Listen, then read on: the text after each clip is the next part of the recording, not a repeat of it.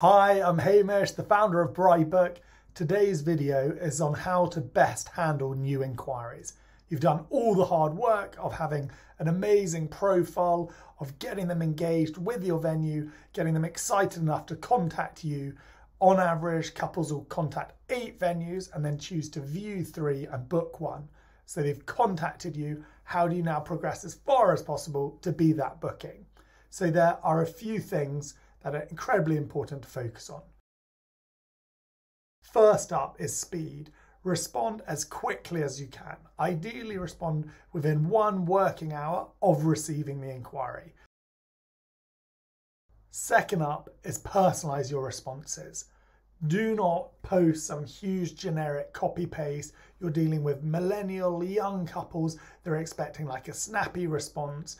Keep it concise, keep it relevant. In your Brightbook inquiries, you can see who else they're looking at, what styles they're looking for, the size of their wedding. Make it as relevant as you possibly can for them. Keep it snappy. Number 3 is to focus on the content in your inquiry. Do not write a huge history of the building or the architecture of blah, blah, blah. Focus on adding photos, links to content, links to videos, and reviews. Show off social proof so a couple can look, get reminded of your beautiful venue, and then see the experience of other couples, people saying what a great experience they have. You want to get people, inspired and aspiring to be the people in those reviews and in those photos.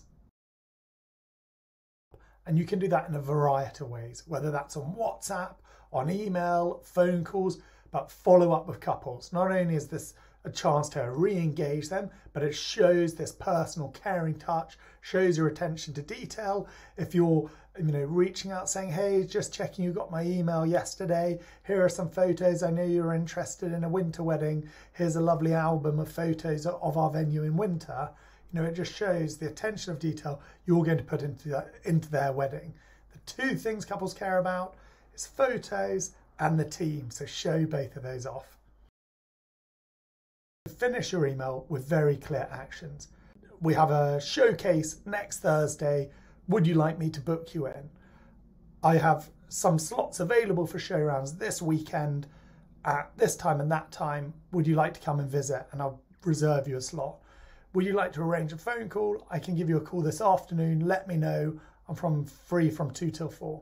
Give them something, a suggested time, something very actionable, something easy for them to reply, being like, yes, that sounds great. You've already moved them much further down the funnel. So I hope that's been useful. The busiest engagement season ever is coming, and make sure you're responding quickly with personal, concise emails. Add the most relevant content and make sure you're giving suggested actions, and I'm sure you will do brilliantly.